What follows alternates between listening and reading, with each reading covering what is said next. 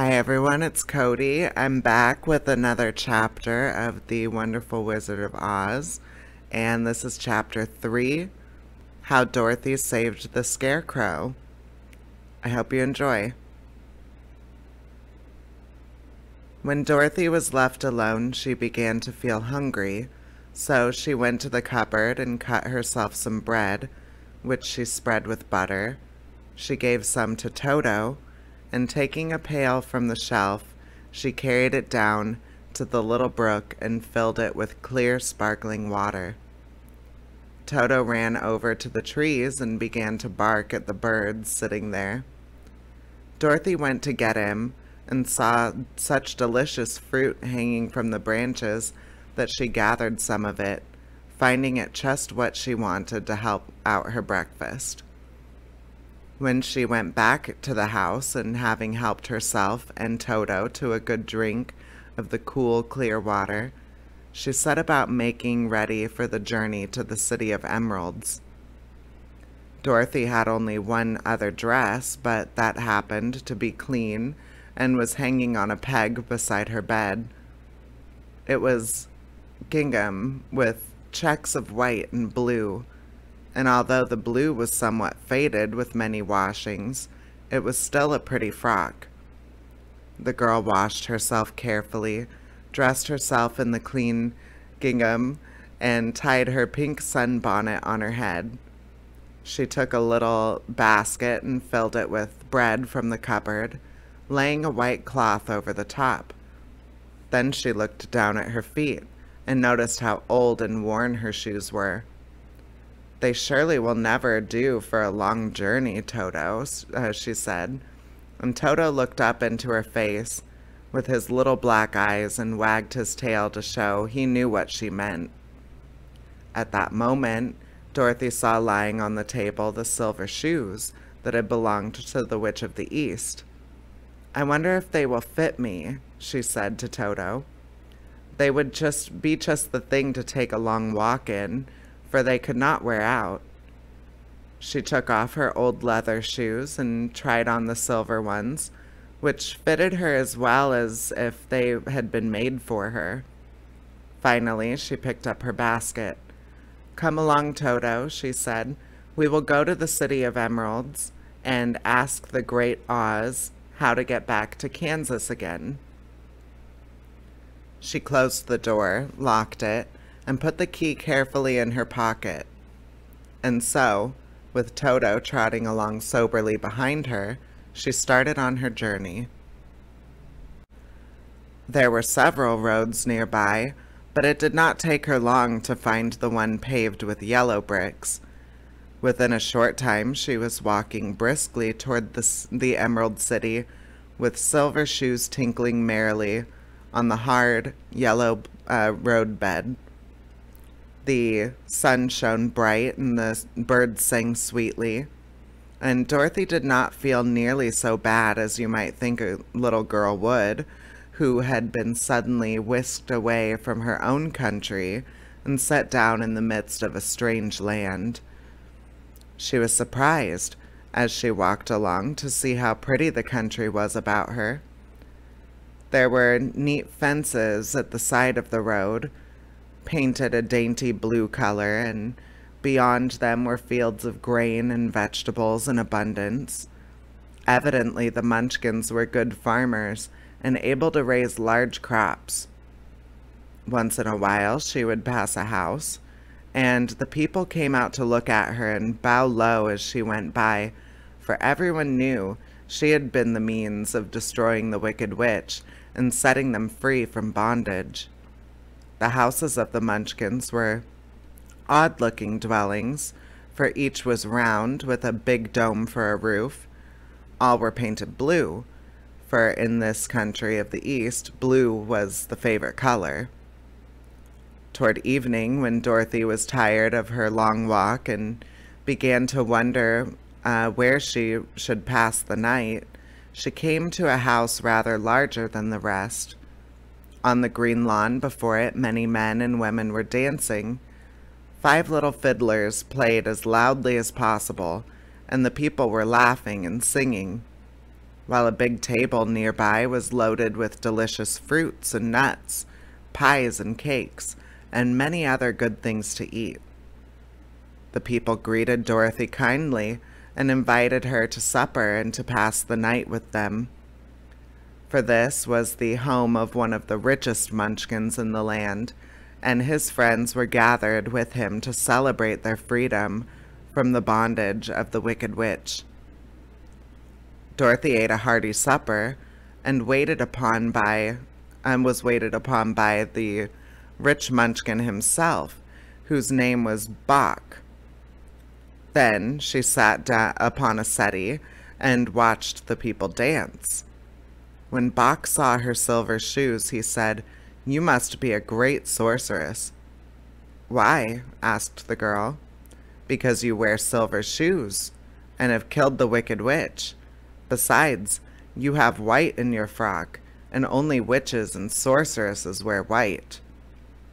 "My dress is blue and white checked," said Dorothy, smoothing out the wrinkles in it. "It is kind of you to wear that," said Bach. "Blue is the color of the Munchkins, and white is the witch color. So, we know you are a friendly witch." Dorothy did not know what to say to this, for all the people seemed to think her a witch, and she knew very well she was only an ordinary little girl who had come by the chance of a cyclone into a strange land. When she had tired watching the dancing, Bach led her into the house, where he gave her a room with a pretty bed in it. The sheets were made of blue cloth, and Dorothy slept soundly in them till morning, with Toto curled up on the blue rug beside her. She ate a hearty breakfast and watched a wee munchkin baby who played with Toto and pulled his tail and crowed and laughed in a way that greatly amused Dorothy. Toto was a fine curiosity to all the people, for they had never seen a dog before. "How far is it to the Emerald City?" the girl asked. "I do not know," answered Bach gravely, "for I have never been there. It is better for people to keep away from Oz, unless they have business with him. But it is a long way to the Emerald City, and it will take you many days. The country here is rich and pleasant, but you must pass through rough and dangerous places before you reach the end of your journey." This worried Dorothy a little, but she knew that only the Great Oz could help her get back to Kansas again. So she bravely resolved not to turn back. She bade her friends goodbye and again started along the road of yellow brick. When she had gone several miles, she thought she would stop to rest, and so climbed to the top of the fence beside the road and sat down. There was a great cornfield beyond the fence, and not far away she saw a scarecrow placed high on a pole to keep the birds from the ripe corn. Dorothy leaned her chin upon her hand, and gazed thoughtfully at the scarecrow. His head was a small sack stuffed with straw, with eyes, nose, and mouth painted on it to represent a face.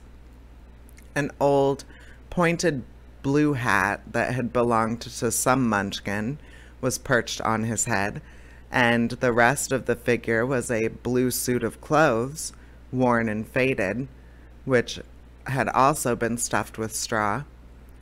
On the feet were some old boots with blue tops, such as every man wore in this country, and the figure was raised above the stalks of corn by means of the pole stuck up his back. While Dorothy was looking earnestly into the queer painted face of the scarecrow, she was surprised to see one of the eyes slowly wink at her. She thought she must have been mistaken at first, for none of the scarecrows in Kansas ever wink, but presently the figure nodded its head to her in a friendly way. Then she climbed down from the fence and walked up to it, while Toto ran around the pole and barked. "Good day," said the scarecrow in a rather husky voice. "Did you speak?" asked the girl in wonder. "Certainly," answered the Scarecrow. "How do you do?" "I'm pretty well, thank you," replied Dorothy politely. "How do you do?" "I'm not very well," said the Scarecrow with a smile, "for it is very tedious being perched up here night and day to scare away crows." "Can't you get down?" asked Dorothy. "No, for this pole is stuck up my back. If you will please take away the pole, I shall be greatly obliged to you." Dorothy reached up both arms and lifted the figure off the pole, for being stuffed with straw, it was quite light. "Thank you very much," said the Scarecrow when he had been set down again on the ground. "I feel like a new man." Dorothy was puzzled at this, for it sounded queer to hear a stuffed man speak and to see him bow and walk along beside her. "Who are you?" asked the Scarecrow when he had stretched himself and yawned, "and where are you going?" "My name is Dorothy," said the girl, "and I am going to the Emerald City to ask the Great Oz to send me back to Kansas." "Where's the Emerald City?" he inquired, "and who is Oz?" "Why, don't you know?" she returned in surprise. "No, indeed. I don't know anything. You see, I am stuffed, so I have no brains at all," he answered sadly. "Oh," said Dorothy, "I'm awfully sorry for you." "Do you think," he asked, "if I go to the Emerald City with you, that Oz would give me some brains?" "I cannot tell," she returned, "but you may come with me if you like. If Oz will not give you any brains, you will be no worse off than you are now." "That is true," said the Scarecrow. "You see," he continued confidently, "I don't mind my legs and arms and body being stuffed because I cannot get hurt. If anyone treads on my toes or sticks a pin into me, it doesn't matter, for I can't feel it. But I do not want people to call me a fool, and if my head stays stuffed with straw instead of with brains as yours is, how am I ever to know anything?" "I understand how you feel," said the little girl, who was truly sorry for him. "If you will come with me, I'll ask Oz to do all he can for you." "Thank you," he answered gratefully. Then they walked back to the road.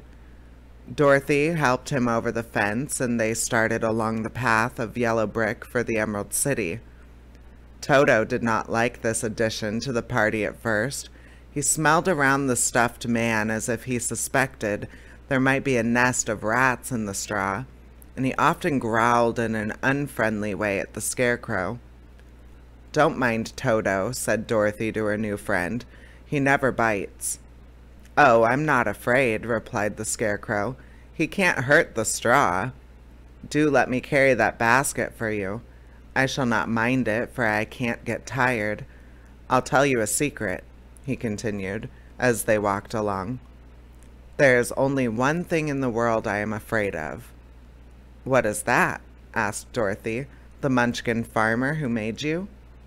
"No," answered the Scarecrow. "It's a lighted match." And that is the end of chapter 3. I hope you enjoy all of the chapters of The Wonderful Wizard of Oz with me. I will be uploading all of these into a playlist for your enjoyment. All right, guys, until the next chapter, bye-bye.